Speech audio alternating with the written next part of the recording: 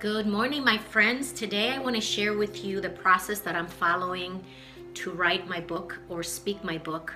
When I wrote my first #1 best-selling book, Fearless Women at Work, I hired a coach through Quantum Leap, which was a one-year program that I joined when I launched the business. And one of the coaches taught me her methodology. Her name is Anne McKindu. And I worked with her coaches to learn her methodology. And what it has done is it's allowed me to have faith and believe that whatever idea I have about writing a book is possible for me. So in my second book, which I haven't shared the title with you yet, but I will soon, I am done with the process of, I'm actually going to grab my notes, with the process of creating the structure for my book. That's where I sat down and laid out 3 sections. And under the 3 sections, I have a total of 30 chapters.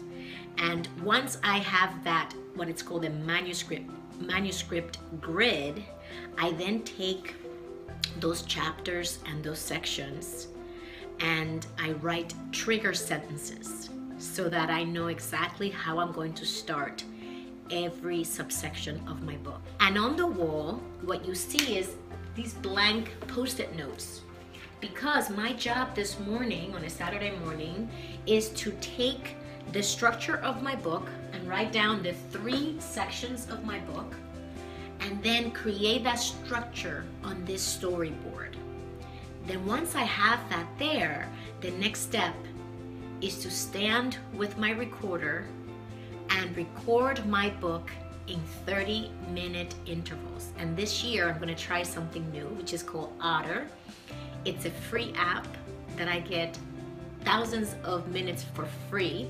So instead of recording and then transcribing through ref.com, I'm going to record directly into Otter and then I can send myself the transcripts. So I'm saving myself money and one additional step of having to send the recordings to be transcribed. And that's how I'm going to speak my book. And what you will notice is that what is not so easy sometimes for us is to sit and write. And typically when we write, we get in our heads, we're thinking about the grammar, we sometimes talk to ourselves about, oh my God, what am I doing? So a lot of fear creeps in. But when you are speaking, especially about something that you're very motivated about and passionate about, you tend to flow. And that's what this methodology that Anne McKindu taught me allows me to do. And this is what I'm doing for my second book. I wanted to share the behind the scenes with you so that if you believe that you have a message that you want to share with the world and you've been wanting to do that for a very long time, that you don't give up and that you don't think, oh, this is not for me. And the other thing that I also do as I get ready to write is I put myself in the right state.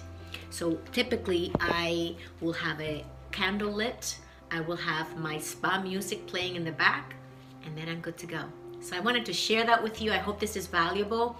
And reach out to me if you have an idea to write a book and you've been hesitating.